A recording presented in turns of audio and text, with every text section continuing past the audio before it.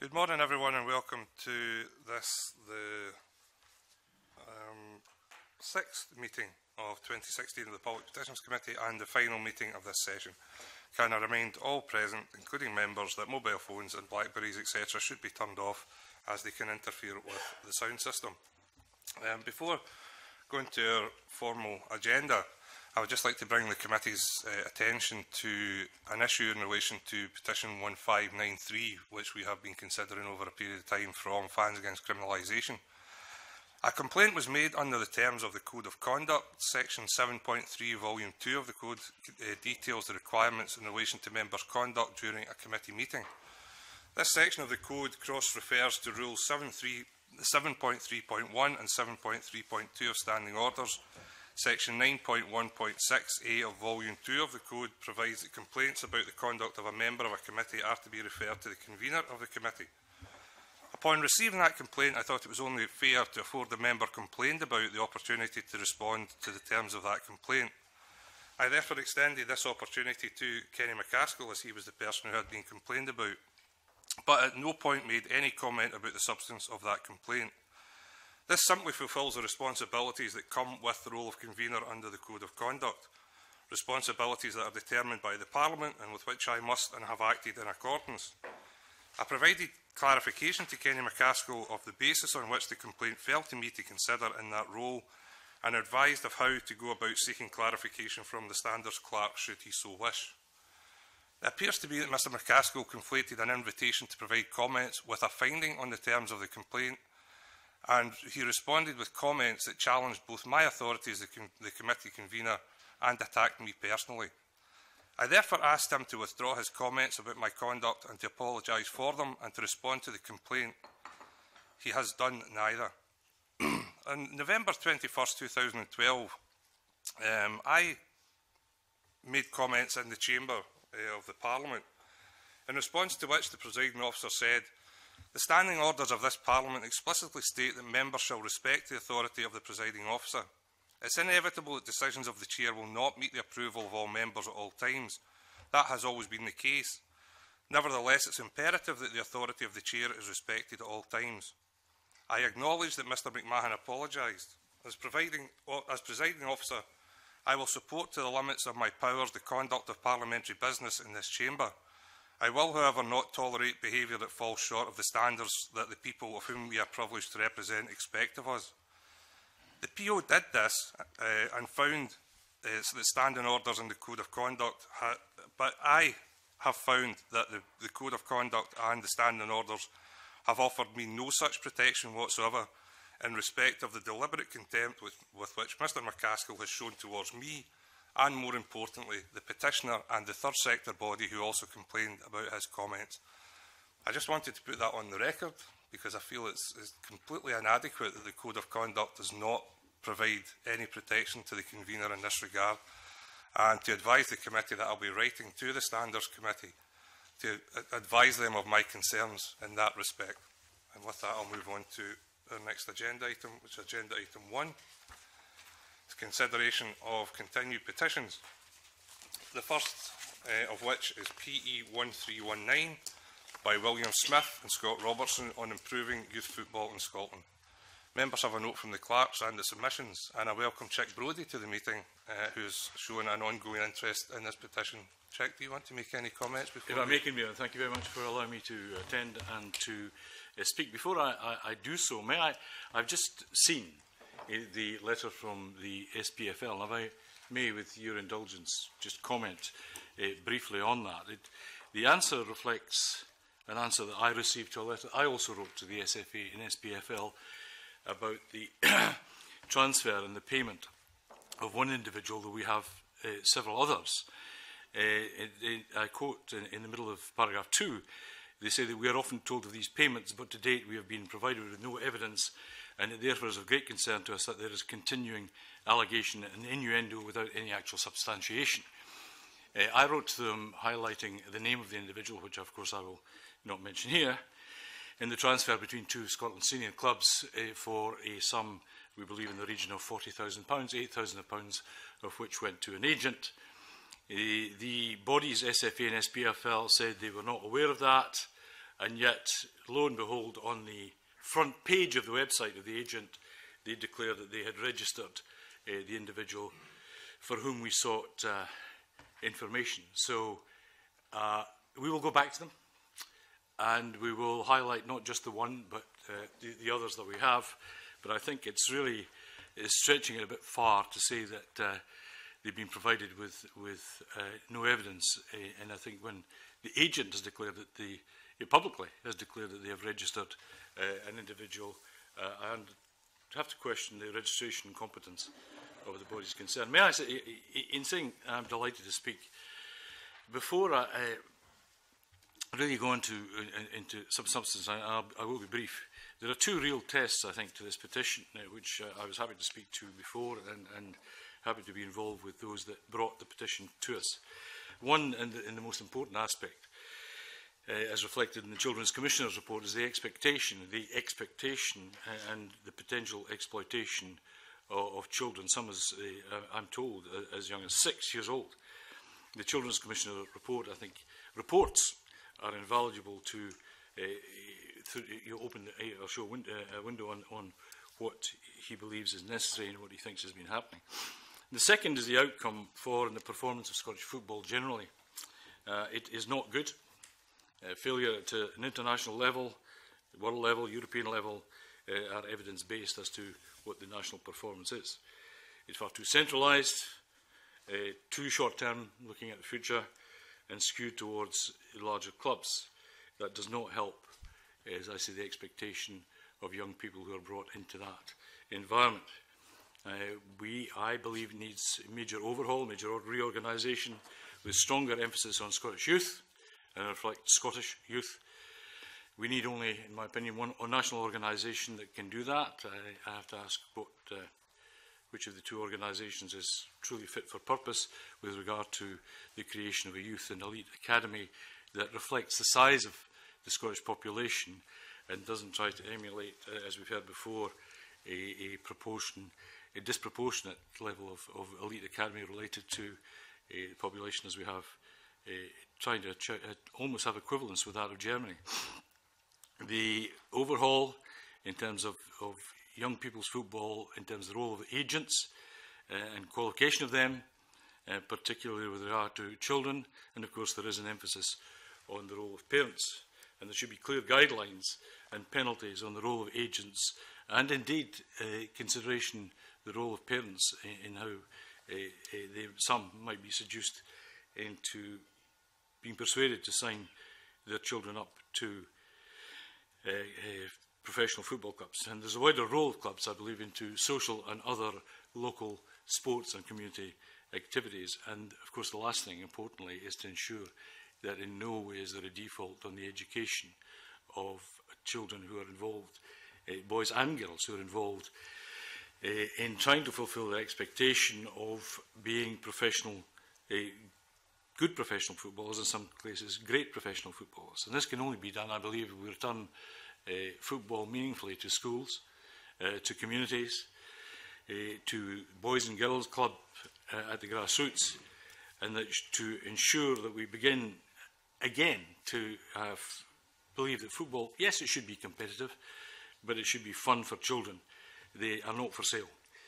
And on that basis, I'm more than happy to talk to, and again, I applaud the petitioners for bringing it forward, and I'm happy to support the petition, and we ask that the committee consider that the appropriate action be taken within the Parliament. I've spoken to the Sports Minister several times about this, that I believe the time for action is now.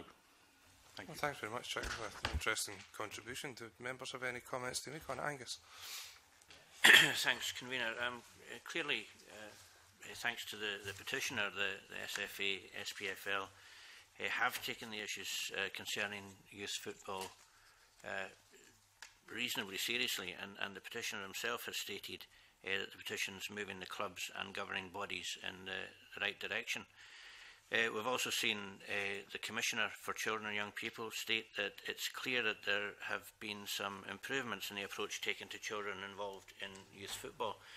However, there are still matters outstanding, and I also note the Commissioner's comment that he no longer believes the matters which remain outstanding can be dealt with by self-regulation, and he recommends that this committee refers the matter to the Scottish Government to consider how the issues may be dealt with through external regulation, a suggestion which has also been backed by the petitioner. So in light of these responses and taking on board Chick Brodie's comments this morning,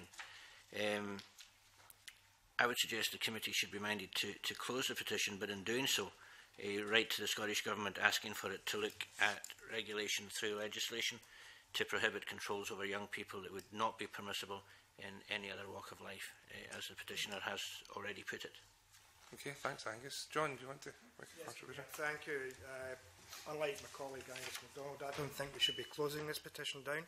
I think we should be, as Angus MacDonald has suggested, writing to the Scottish Government to seek their views regarding the regulation, because clearly the Commissioner for Young People has indicated there are concerns, and having sat through and listened to some of the evidence from the Scottish FA and SPFL, then clearly they don't seem to be taking the issue, as far as I'm concerned, as seriously as the general public and the petitioners. And I think it's only by right now that we write to the Scottish Government seeking their views on it, but we include that as part of our legacy for the next committee, because I think there are still issues that need to be addressed here. And by writing to the Scottish Government, hopefully the next committee, the successor committee, will get some response and some idea from the Scottish Government about what action they are going to take, because unfortunately, too often we hear about self-regulation not being regulation at all. And if organisations like the SFA and SPFL are not prepared to regulate or accept and acknowledge there are some issues out there in relation to youth football, then we need to look at some form of regulation that captures, then protects young people and their families from what could be seen as abuse from unscrupulous agents or clubs. Okay, yeah, I'm minded to argue that keep this petition open as well and put it into our legacy paper. I mean, the SFA and SPFL are, entities in their own right, and like any other commercial organisation, they do have the right to make rules to govern themselves. But equally, they take public money, and recently they've asked the Scottish Government to contribute to initiatives that they have been pursuing, and I don't think they can have it both ways. They can't, on the one hand, make the argument that they are a cultural of such cultural importance and importance that the Scottish Government's got a responsibility towards them, but then say that they don't have any responsibility to act in a way that, that those who represent the general public would consider to be appropriate.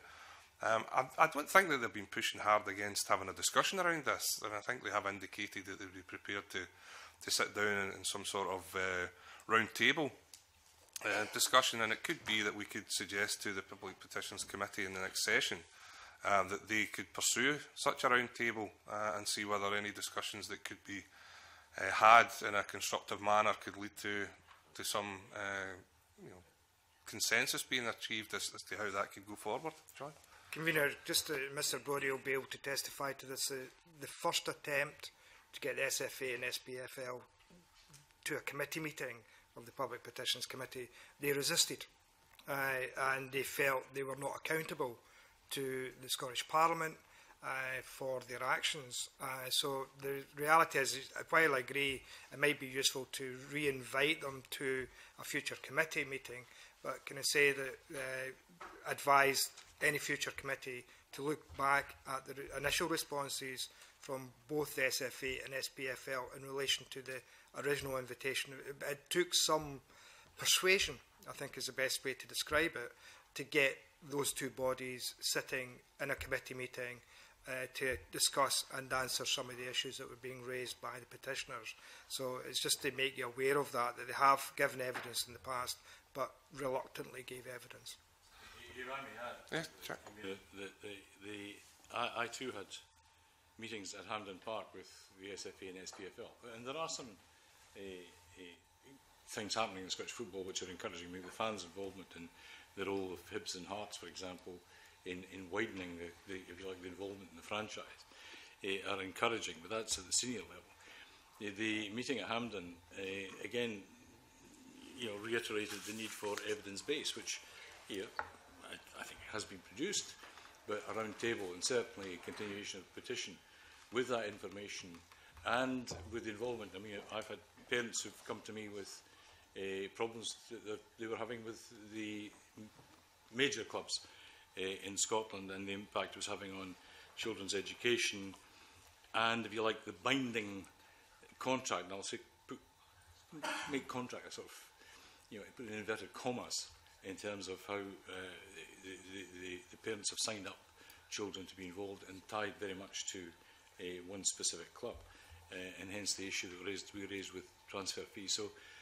I would be encouraged if the petition were to carry on as a legacy, as part of your legacy paper, and that a round table, and certainly with more evidence than we had the first time, and perhaps bringing in parents who would be willing to comment on what has actually happened in their experience.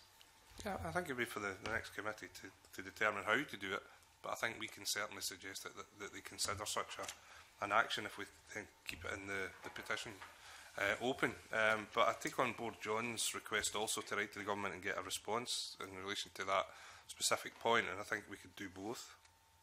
Members agreed? Angus, you want to? Just to say, it's a general consensus of the members is to keep the petition open and to include it in the legacy paper, then I'm content with that, so long as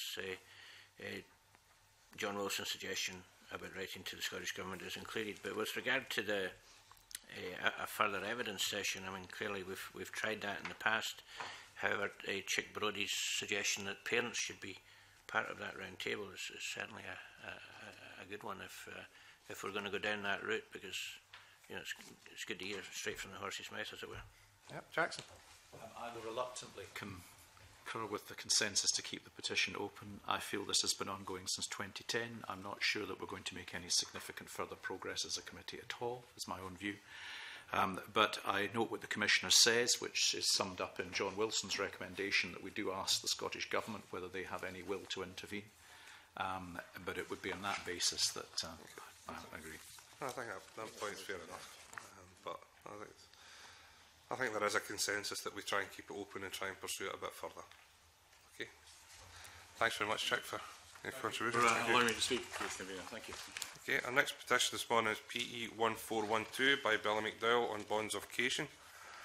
Members have a note from the clerk and submissions in relation to this. I'll open up to the committee to suggest what we do, if there's anything at all. I don't see any indication that there's any suggestions that we can bring forward. David?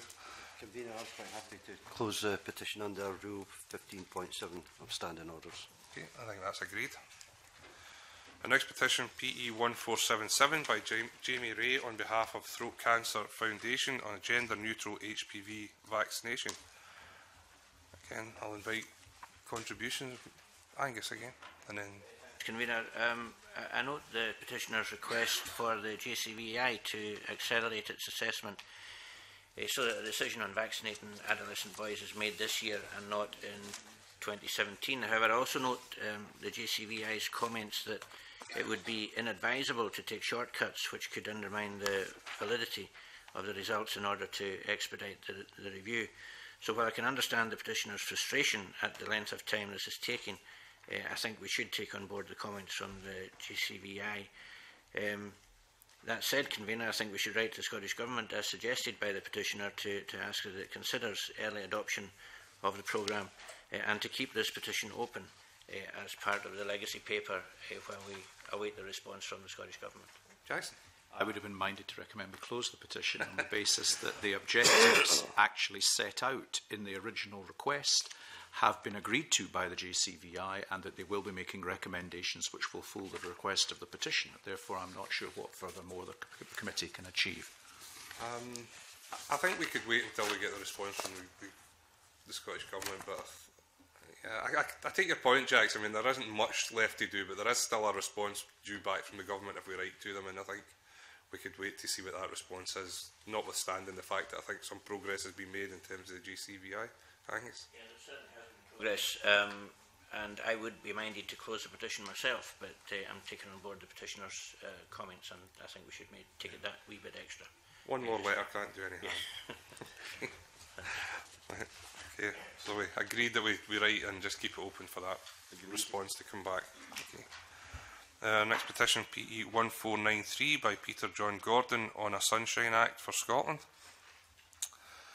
Members think about actions on this one.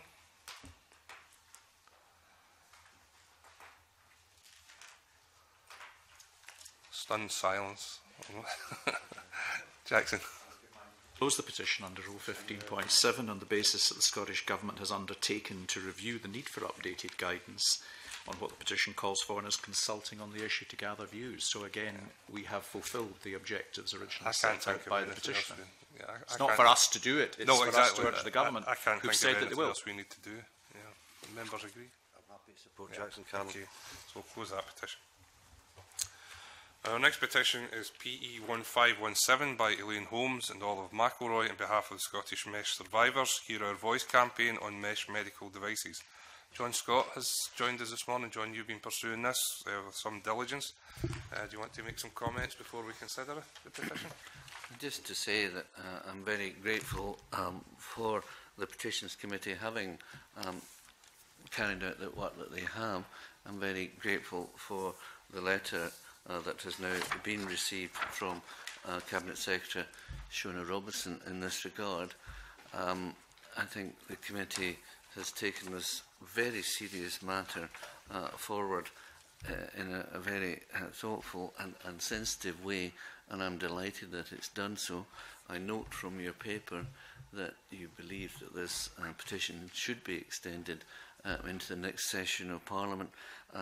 That is a view that I would share, if that is indeed the view of your other committee members. But I think on behalf of the many affected petitioners, I would congratulate you on your efforts thus far, but keep up the good work, keep watching, because I don't think all the problems have yet been solved. I'm very aware of recent reports in the press of huge claims having now been paid out in America with regard to injuries suffered as a result of these mesh implants. I can only see that that is likely to lead to more litigation here in this country, and therefore, in terms of avoiding that in future, I think we have to be vigilant in how we look to dealing with this problem in future. Okay, thanks very much, John. Jackson. Convener, this is clearly a petition that we should keep open and include in our legacy paper, but I note two specific points within the Cabinet Secretary's letter. One, that we will be seeing a copy of the report on the single incision mini slings, but I think more urgently, the de facto determination that the regulation of medical devices is reserved to Westminster, and that our concern about the conduct and interrogation of these devices by the MHRA cannot be addressed by our looking to the Scottish Government to set up any parallel or operation. I think, therefore, it will be useful for the committee to write to the UK Government Minister, who is responsible for the MHRA, drawing their attention to the work that this committee has done on this subject and asking how we can influence the debate that is taking place over whether or not these devices are being properly regulated by the MHRA, over which we have such significant concern. Okay, I think most people would agree that there's certainly more information appearing all the time about this. We're learning more and horrendous information about the impact of these implants. I think there's a good bit of work still to be done on this petition and in general terms about the whole issue that's been raised. So I think there is a consensus on the committee that we keep this one open and allow the Petitions Committee in the next session to continue to scrutinise this. Okay, everyone's agreed. Thanks very much again, John. Thank you very much, Convener, for allowing me to speak. No problem. Our next petition is PE 1548 by Beth Morrison on national guidance on restraint and seclusion in schools. I think there's some work we still need to do on this, and I think writing to the Scotland's Children and Young People's Commissioner, inviting his views on the proposed guidance in the context of this petition, and to include the petition in our legacy paper for the session 5 would be advisable. Members agree? Agreed. Okay.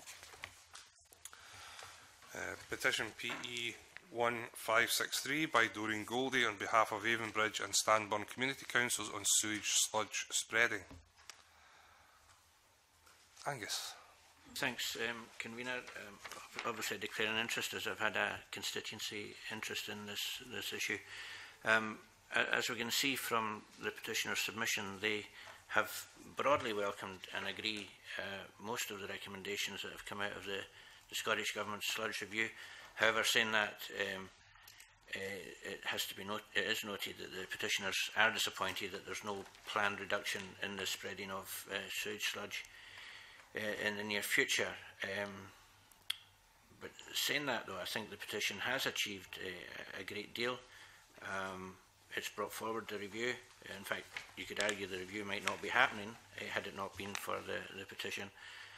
And in addition, following pressure from myself and Margaret Mitchell, MSP, and I know that John Wilson has also had an interest in the matter, a large number of the points raised have been taken on board by the Scottish Government.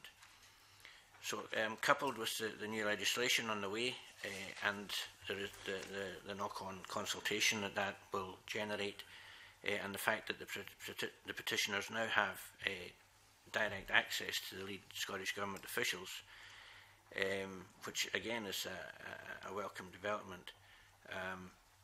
I would normally have been minded to close the petition because it's a success story for the petitioners and for the Petitions Committee. However, despite welcoming the progress, I think the committee should keep the petition open to allow us to keep a watching brief on any progress that's made with the introduction of legislation, and also with regard to the issues that have been raised on giving SEPA more power to control the issue. So I think that there's a strong argument to keep the petition open, Convener, and hopefully other members of the committee are similarly minded. John and then Jackson. Thank you, Convener. Like Angus MacDonald, I think we should be keeping this petition open. I think we have achieved a lot and there's been useful progress made. However, the petitioners have raised a number of questions on the submission on the 1st of March in response to the Scottish Government's action to date. And I think when we're continuing this petition, it would be useful to write to the Scottish Government with the questions raised in the latest submission to find out whether or not those questions can be answered or dealt with as part of the review process, to ensure that we don't just have a review in place and guidance issued, but we have the questions that are being asked, particularly by the petitioners, answered at the same time. Because there's no point in the government coming out with a review document and saying this is what we're going to do, and some of the questions that have been raised by the Community Council are still outstanding. So it would be useful to write to the Scottish Government to say there have been further questions asked, can we get clarification on those issues and ensure that they will be covered as part of any guidance that's going to be issued, particularly the issue about SEPA's powers, because as we've discussed in this committee before, it's okay to say that an agency has powers, but if the agency doesn't have the resources to carry out these powers, then the powers effectively are meaningless. Jackson, then back to Angus. I would have been minded to advocate that we close the petition. It was a petition which called upon the Scottish Government to ban the use of sewage sludge. The Scottish Government has made it clear that it supports the practice of spreading raw sewage. I don't know if that's a more general metaphor, but in any event, they have declined to support the aims of the petition. I hear what my two colleagues say, and if they believe that that would allow us to pursue the petition into the next session, then I'm minded to support that. But it's pretty clear that the actual objective of the petition is not going to be agreed to by the Scottish Government. Yeah, I think we've been in that position before. We accept that the government is not going to do what the petition asked for, but that doesn't mean there isn't an area of work that the committee could continue to scrutinise and ask questions around and hopefully get some answers in terms of the ongoing review. But Angus? Thanks. As I understand it, the petitioners have submitted their own response direct to the Scottish Government. And as I mentioned earlier, they now have this direct access to the lead officials, which I'm sure is welcome by everybody. However, there's no harm in the committee submitting the questions that they've raised as well, so that we get some feedback direct from the Scottish Government as well. I think that's a good suggestion. No, I'd be happy to keep it open just till we get that response back, and at that point the Session 5 committee can determine whether there's any value in taking it beyond that. Okay, I think we've got agreement on that. Okay, PE 1577 by Rachael Wallace on adult cerebral palsy services.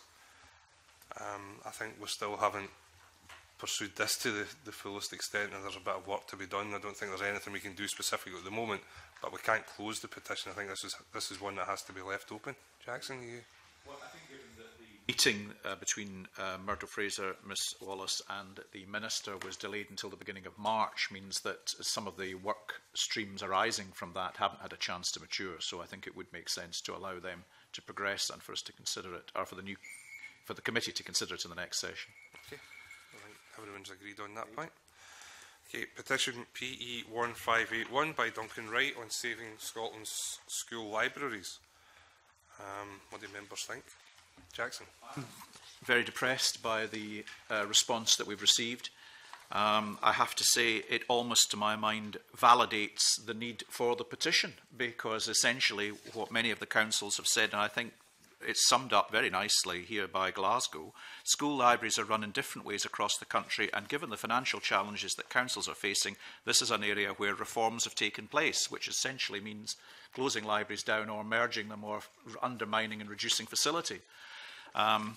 And most of the local authorities that have responded have more or less said, hands off, this is our territory, and as far as I can see, are undermining things. Now, last week we had, what was it, National Good Read or whatever it was, and I saw the First Minister appearing with Harry Potter and sundry other characters, all reading books and encouraging children to read. Well, that's not going to be possible if there's no libraries for them to go and borrow books from, or educated and trained librarians who are in a position to actually advise and assist them in that job. So, to my mind, there is a need for us to pursue this, not just now with local authorities, but with the government, because I don't see how that strategy can be fulfilled with the current way in which libraries, to my mind, and schools are being undermined. Okay.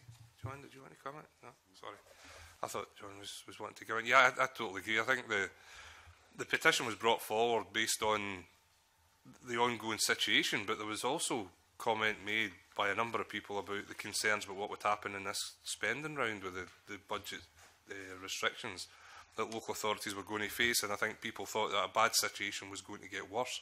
It would appear that that is exactly what's happening, and I just don't think we can walk away from the table with shrugging our shoulders and wringing our hands. I think we have to continue to press this issue, so I think we have to keep this one open and let the future Petitions Committee continue to look into this issue.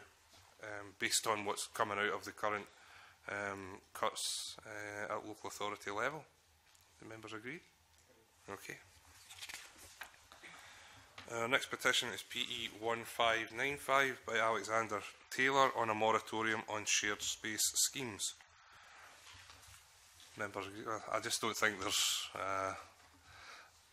that we've concluded our deliberations on this one. I think there's a lot of information that we're gathering in relation to this petition. I'm certainly learning a lot about the concerns around it, and I think there's more that we can learn, and we can't close this petition until we've pursued this a lot further.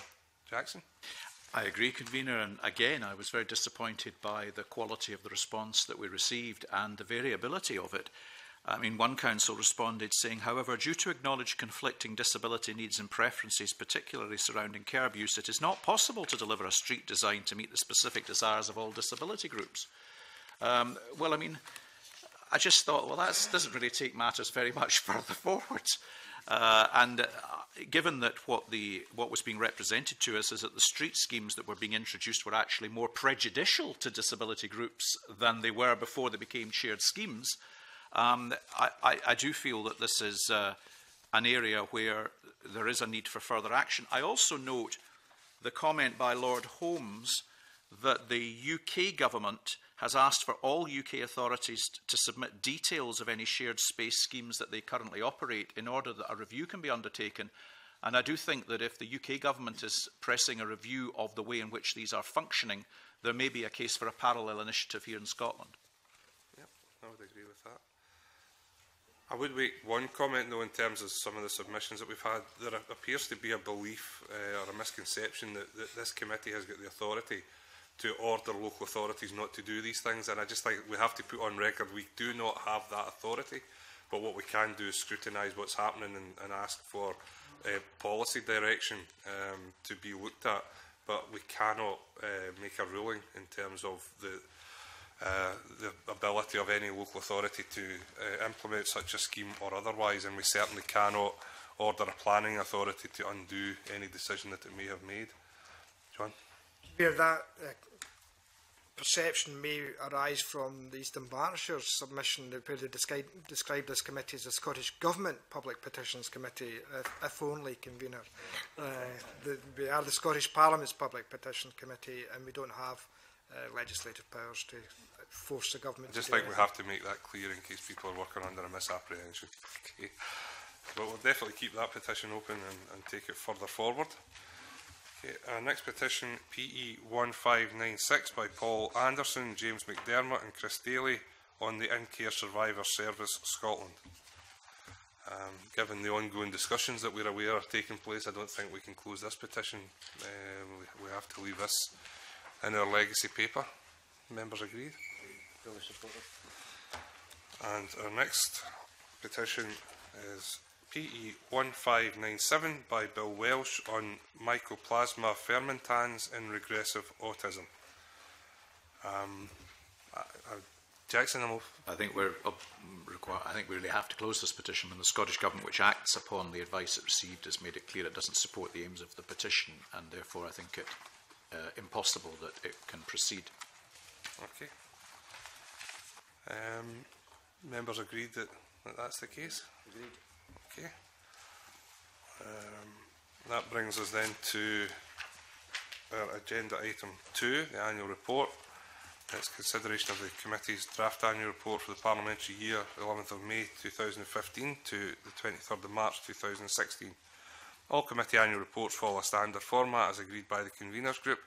Members have a note by the clerk and the annual draft report. Do members have any comments on it? It's a pretty standard document. Yeah. Everyone happy to agree the report then?